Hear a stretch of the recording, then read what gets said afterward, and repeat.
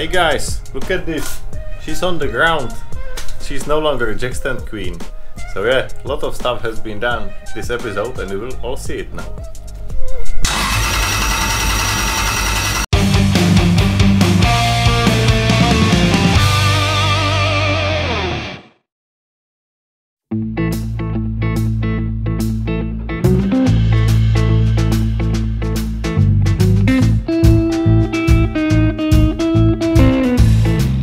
To mount the brake booster, I had to remove the valve cover.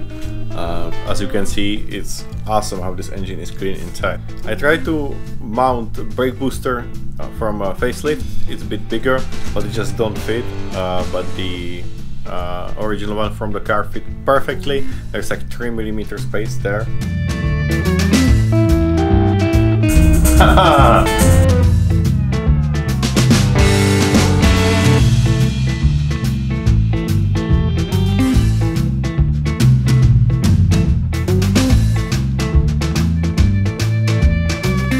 If you're putting the valve cover back, you need to put some silicone in the corners so it seals perfectly.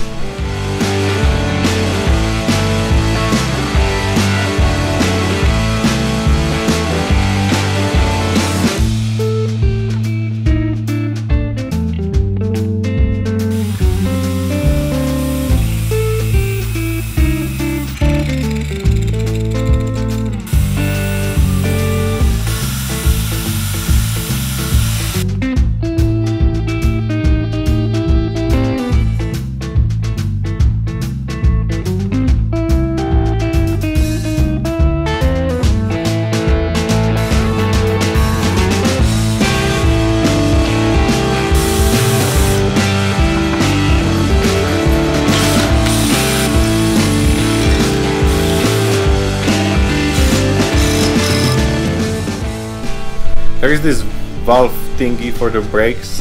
I had to modify the location because it was hitting the engine, it was hitting the head, so I just bent it and drilled the hose from the other side.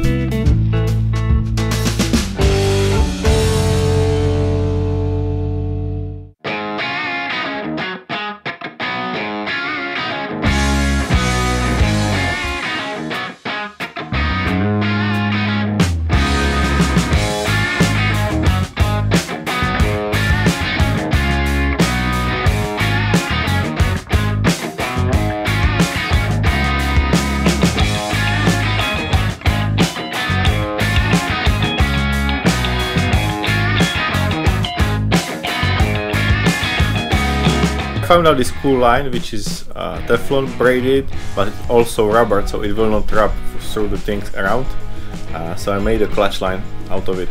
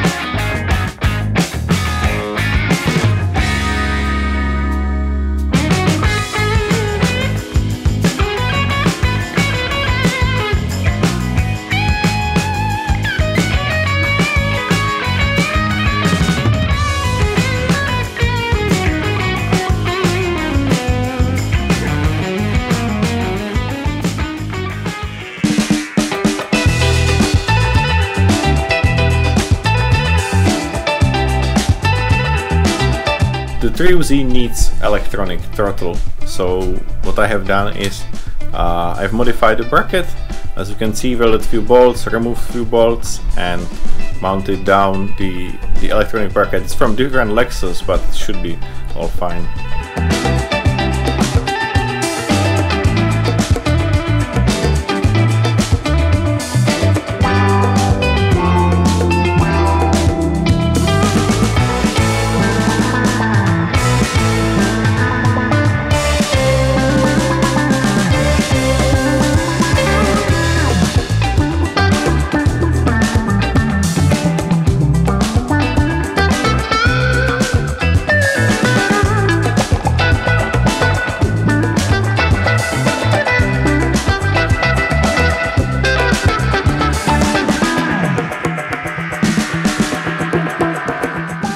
I modified the way that it has, you know, the throw is nicely close to the brake, so I can blip it during the shifts.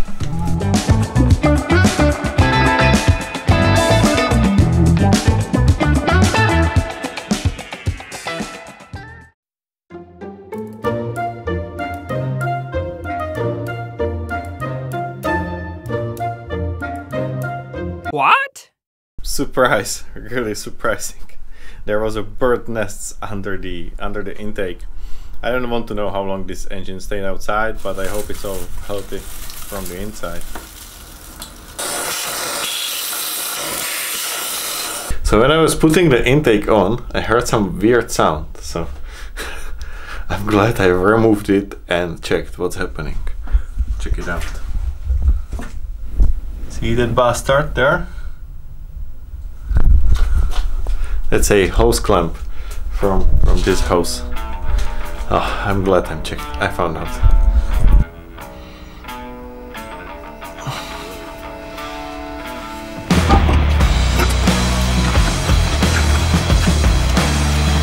I had the injectors checked. There's absolutely nothing wrong with them. They're perfect. So I would just dip them in this oil a bit and put them in the engine. See this LED stripe? This is low oil pressure warning light. It's connected on the sensor. The battery is connected, and here I have 12 volts. So we can try to crank it and see whether this during cranking will go down. That means we'll have oil pressure. Okay, let's do it.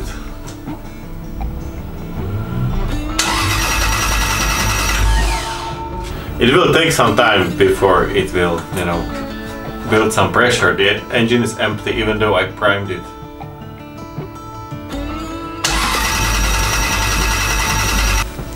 See? There is some oil.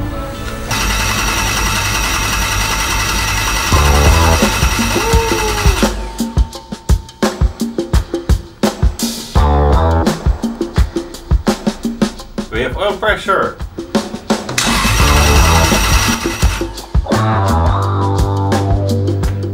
Still have oil pressure, and now it went down. Ha! Awesome! I want to send a couple parts for paint job, you know, and my fender, this on this side, is pretty rusty down, so I find some better one here. So I will now just mock up the suspension, and I will roll it and prep this and send this for a paint job. So yeah, here we go.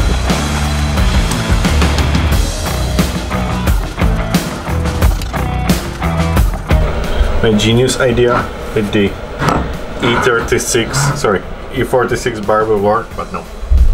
Goodness. It won't fit. So yeah. I need adjustable these things. How it's called? Adjustable sway bar links. Yeah. What can we do? I will order them like a million other things I've ordered already. Okay. This is the mocked up suspension. I'm waiting for the bottom arm from Destroy and Die from UK. It's extended and adjustable, and this is spindle modified by my friend here. You can see here. It's pretty much a lot of angle.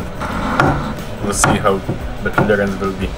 When I was rolling the fender, it cracked here greatly, and also here, and looks horrible. And the worst weak spot is this. See? When I'm going to be rolling the fender, it's going to crack here. So I can roll it, and then I will prepare the other one. See how it's fucked here and here. So just remove the stickers and let some people who know more about the bodywork than me to do all the magic.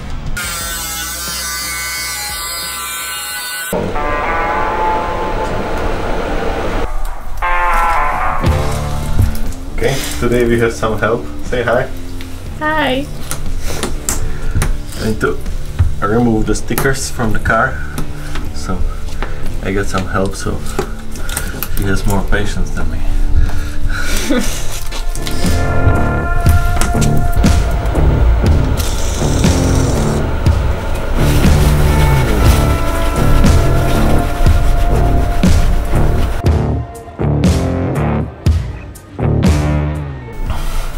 Okay, so I got this nice fender, which I already by angle grinder, and I'm going to finish it by this fender 3000.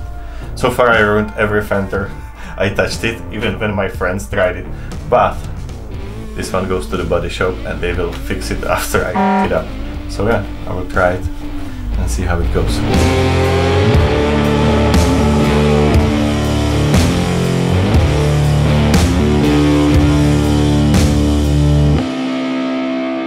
See, it's pulled out a bit. I will ask them to pull them a tiny bit more and maybe remove this line to have it the same as on the other side and straighten it up, you know, using hammer.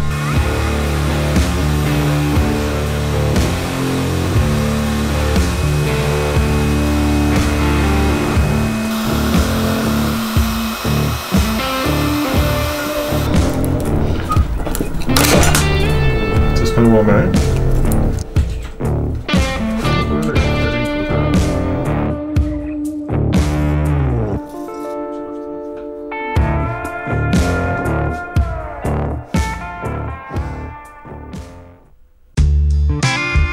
I've asked the machinist to machine the pulley exactly to fit the Miata pump, and then I went to the friends at Soft Garage and they helped me to press it in.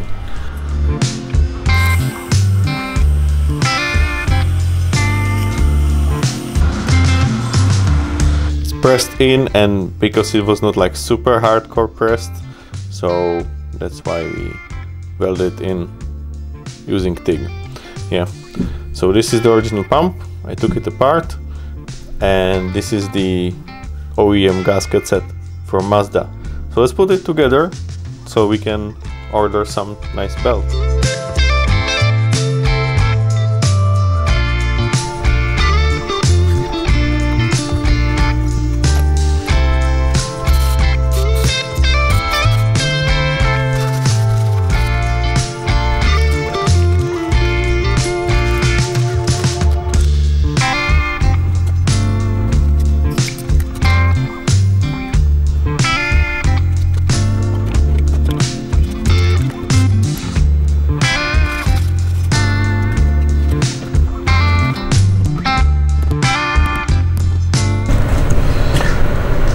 See how it works?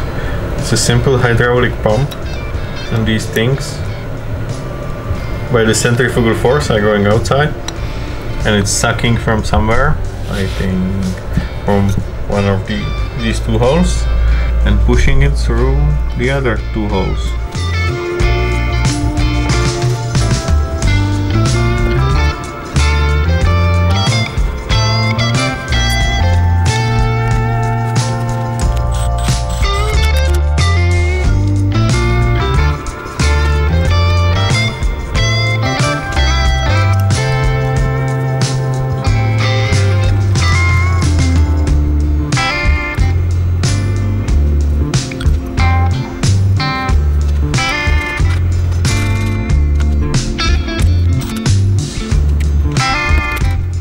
So we have the whole pump together. Let's try to fit it. Put some spacers already there. Here. There are the spacers. Let's mount it. Yes, this is Miata power steering pump on UZ engine. Would say that, right? I spaced it exactly so it's perpendicular with all the other pulleys. And now what I need to make sure that there will be enough thread here. So I will just cut it a bit more so I can actually properly tighten it down, because this is not fully bottomed out yet.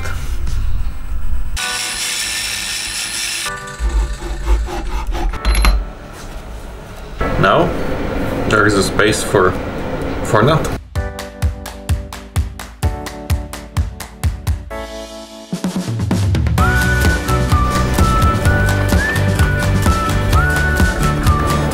So this is the original Miata mount. It will be there, something like this. I'm not sure how much you can see it. There is this bracket which goes from one side to another. Here, this one, and I put the another one here on the alternator. Weld it on the car. When you weld it on the car, it fits usually precisely.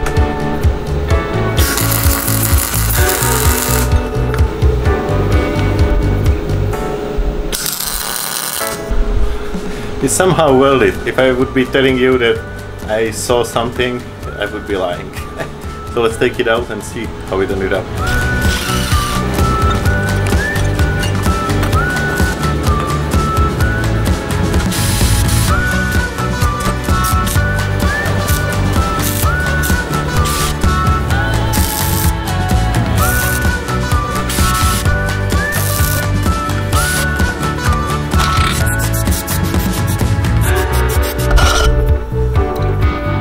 That's why I have a cover on my camera.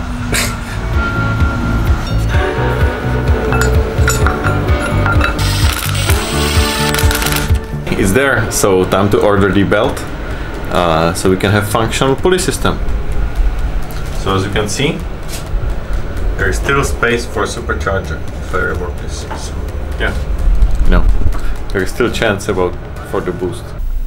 Okay, so this is the drive shaft.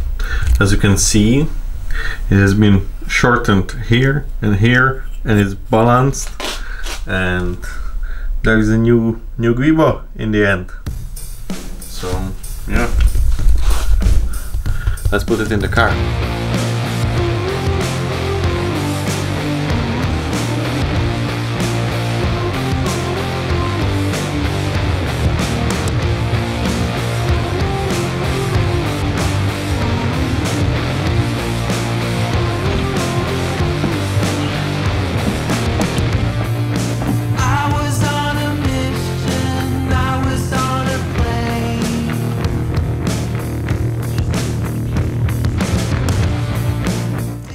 Yeah, body panels missing again.